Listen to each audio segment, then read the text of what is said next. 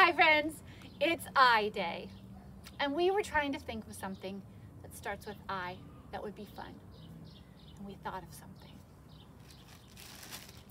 Ice, ice, baby.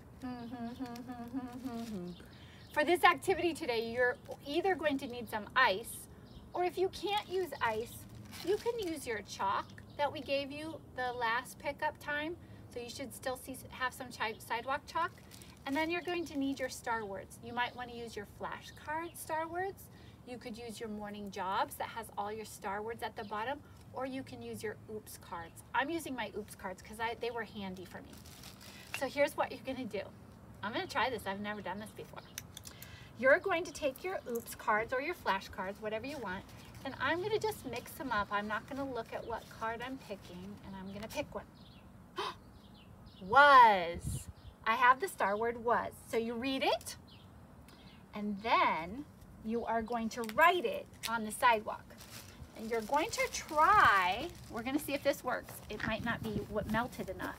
It's not quite as hot today. You're going to try to write your star word with ice. So I'm going to look at it, W-A-S. So I'm going to W-A-S.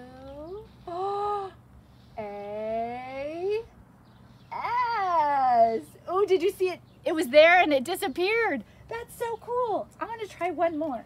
Let me see. I'm going to see what my next word is going to be. My next word is a question word. What? Ooh, my fingers are getting cold. Here we go. What? W-H-A-T.